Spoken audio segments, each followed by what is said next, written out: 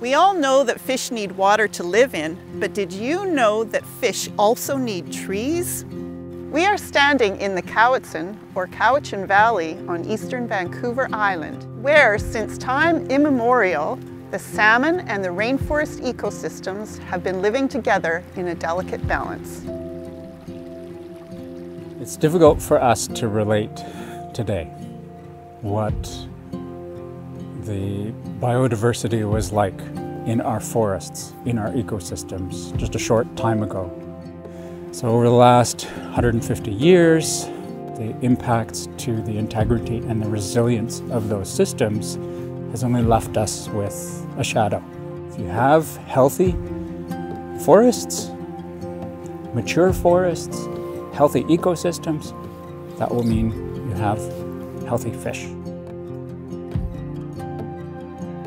So trees are really important to fish, and not just a part of the tree, but the whole tree, from the canopy, through the trunk, through the roots.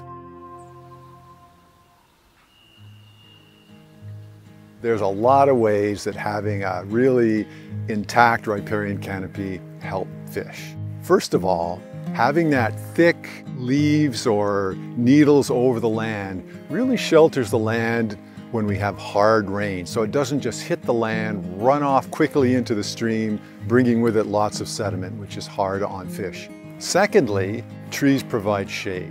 We can get temperatures here that are actually lethal to salmon and trout. So it's really important to have that nice, overarching, overhanging shade over the river. Another thing is, fish generally eat bugs. Lots of insects fall off the overhanging leaves into the water, and the fish eat them.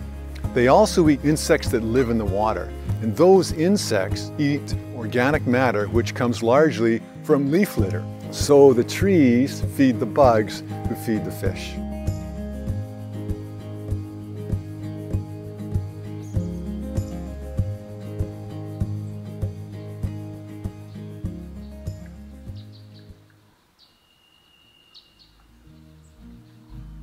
One of the best things about big trees is that eventually they become big, dead trees, and they provide great fish habitat, whether they've fallen into the river or whether they've fallen onto the land. These trees create deep pools of calm, cool water where the fish like to hang out for spawning or resting or waiting for some food to either swim, float, or crawl by. And if there are not enough of these large pools, then the fish have to spend too much time swimming against the really strong current. And big trees are the best because they stay in place longer.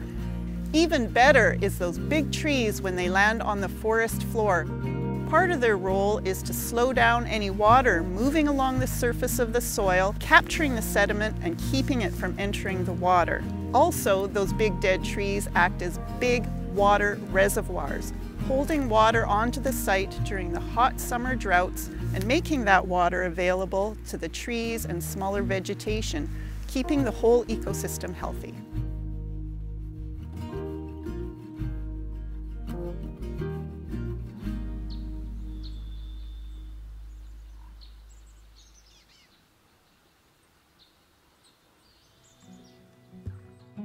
The importance of integrated root systems is profound. What you see, especially in the Koksilah, in the Cowichan as well, there's an awful lot of material that gets flushed into the river. If you have healthy trees, large trees, complex forest and complex root systems, not only does it have enough integrity to basically hold back a river potentially for hundreds of years and keep the river in place, it also has an incredible complexity of habitat, and basically it's just a nice, cool, dark place to hide when you need to hide.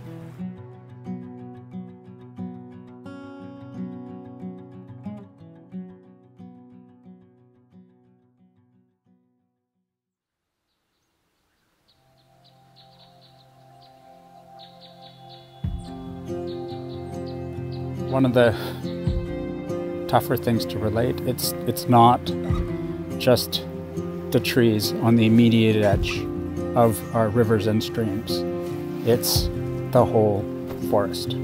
Muk-ut-sli-tlak-taw quite literally means everything is connected.